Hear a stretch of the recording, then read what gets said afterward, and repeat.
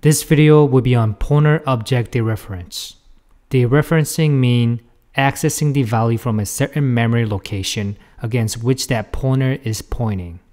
A null pointer indicates that pointer is referencing to an invalid object. Null pointer dereferences issues can occur through a number of flaws, including race conditions and simple programming omissions. So what happens when an application attempts to dereference a null pointer?